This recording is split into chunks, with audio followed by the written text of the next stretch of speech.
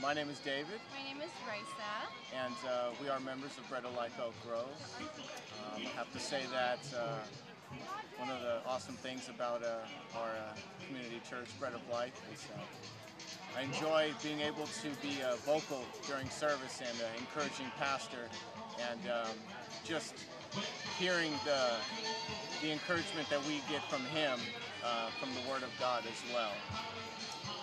We go to Bread of Life because it's like a family. It's family-oriented, we're close, and we like to encourage each other. And the pastor and his wife, Crystal, encourages us and others, and we love to help others, and we love it here.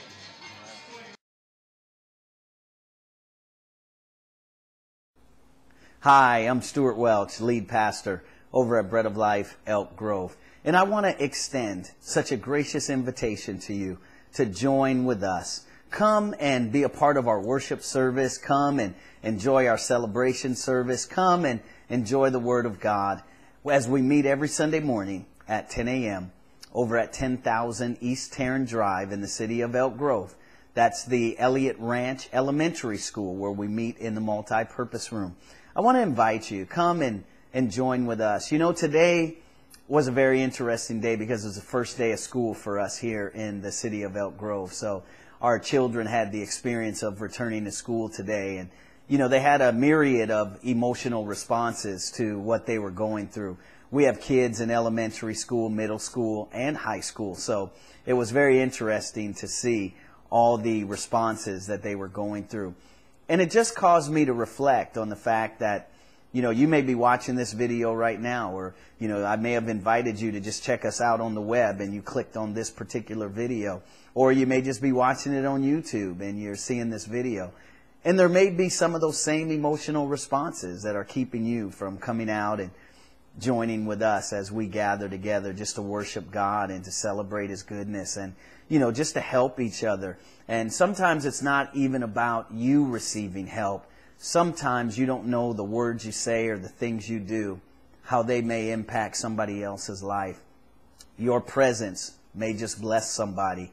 The words you speak, the hug you give, the hearty handshake when you stick your and extend your hand out there. Those kind of things, you know, may bring somebody back. We just don't know. So I want to ask if you would come and join with us as we continue on this journey of building a kingdom church here in the wonderful city of Elk Grove. You know, it reminds me because today's the anniversary of man landing on the moon. And, you know, it was said, one small step for man, one giant step for mankind. And you never know that one small step you take by coming out and joining with us as we worship on Sunday morning is a huge step for the kingdom of God.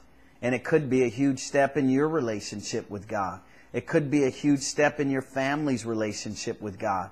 Or it could be a huge step in your neighbor's relationship with God. So you know what? Take that one small step and come and meet us down at 10,000 East Tarrant Drive in Elk Grove, Sunday mornings at 10 a.m. And I hope to see you there. God bless you. Come on, stand on your feet for gospel. Come on, everybody, get on your feet today. How many of you serve a big God? How many of you serve a big God? Can I hear you shout in this place?